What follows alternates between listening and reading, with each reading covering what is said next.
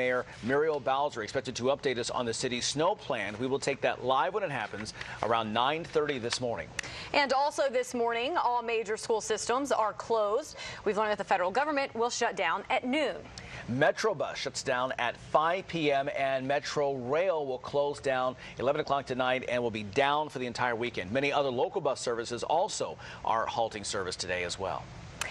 Good morning to you, Washington. It is a busy Friday morning as we are getting you ready for Blizzard 2016. We are your headquarters around the clock. Our continuous around-the-clock coverage of this storm starts today at noon, and we will stay on the air until this storm is over. Yeah, right now I want to get you updated, though, on when the storm will arrive and just how much snow we can expect. Jackie, what's the latest? Yeah, and that's been the biggest change since last night. The timing of this system, it starts a little bit earlier. So the newest storm information from the Storm Watch 7 team is that the timing of the snow between 1 and 3 for the D.C. metro area. Our snowfall total is still kind of on par with what we thought yesterday, but planned for 2 feet of snow, pretty widespread across the region, and having an impact from this storm system for days to come. So we've got the morning hours to get through before anything starts falling, and that gives you time to rush all your preparations to completion. The blizzard warning goes into effect this afternoon with winter storm warnings elsewhere, and really the big difference here just has to do with the wind, which is going to impact visibility, cause blowing and drifting, and yeah, could bring us those power outages that last for days.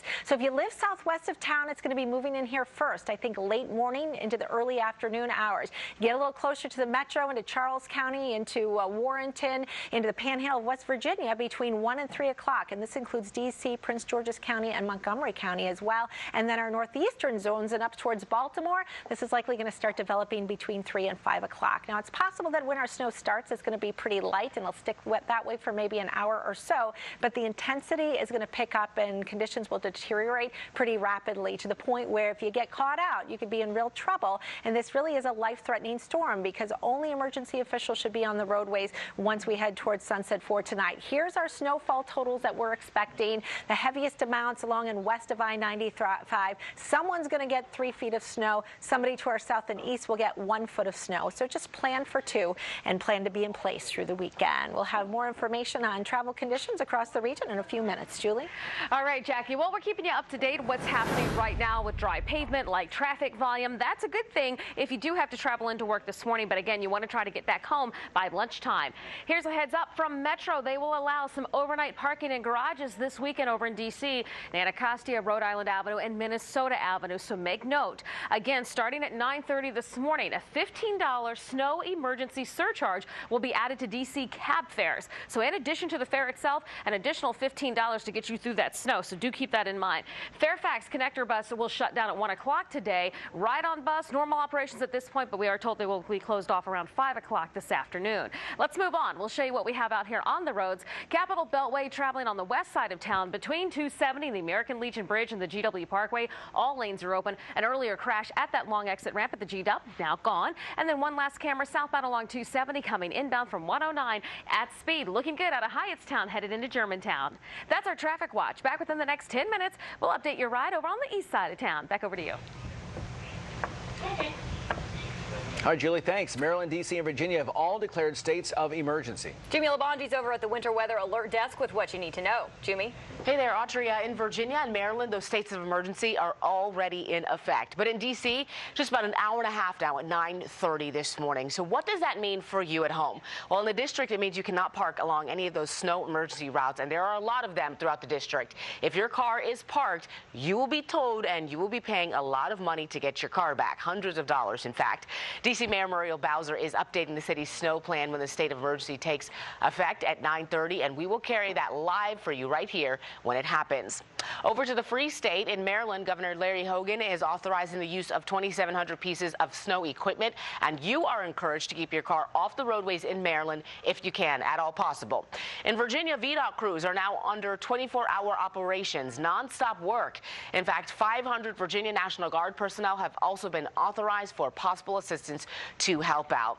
Now let's get a closer look of how things are looking in Maryland right now. Our John Gonzalez is live in Calverton, where the gates to the Salt O Dome opened just a few minutes ago. John? That's right. They just opened the gates here, Jumi. It was a beautiful sunrise here in Calverton, Maryland, but quickly turned into an ominous sky, and we are live inside one of the Salt Dome facilities here in Maryland, one of 98 around the entire state, and it is almost like the start of a NASCAR race. Gentlemen, start your engines. They are revving their engines this morning, and they are getting ready for what is going to be a very busy 36 hours. Maryland State Highway Administration is throwing everything at this blizzard.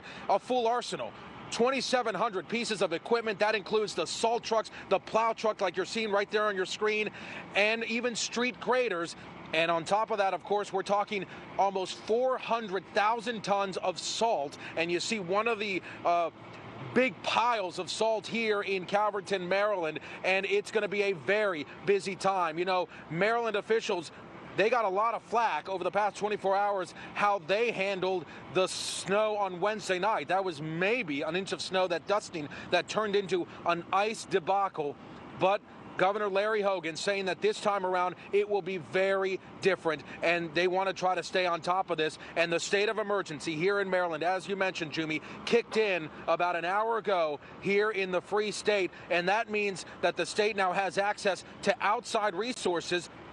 But it's also a very serious, a very important warning to residents in Maryland to try to get home as early as possible today and try to stay off the roads and let these folks here do their work. It's a lot of heavy lifting that they're going to be dealing with. And just to put things in perspective, how much salt does Maryland have to deal with? Well, this right here is a 20-pound bag of ice melt.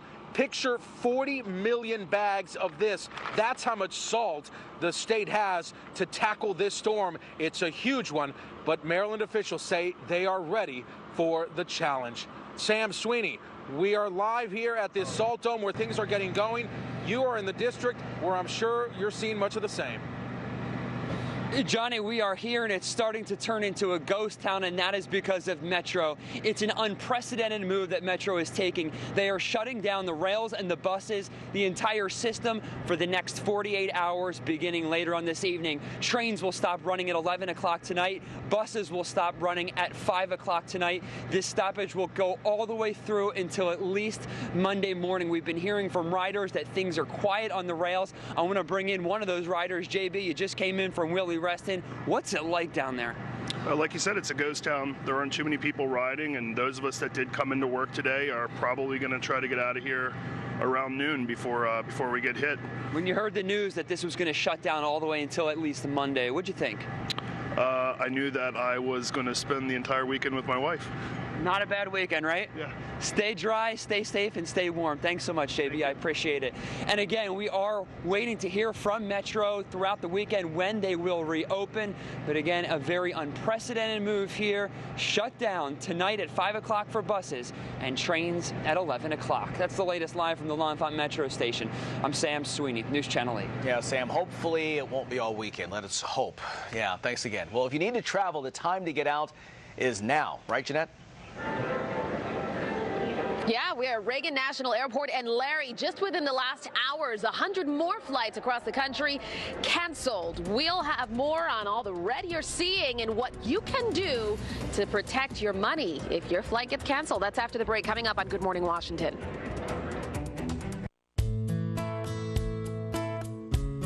I see HPV vaccine.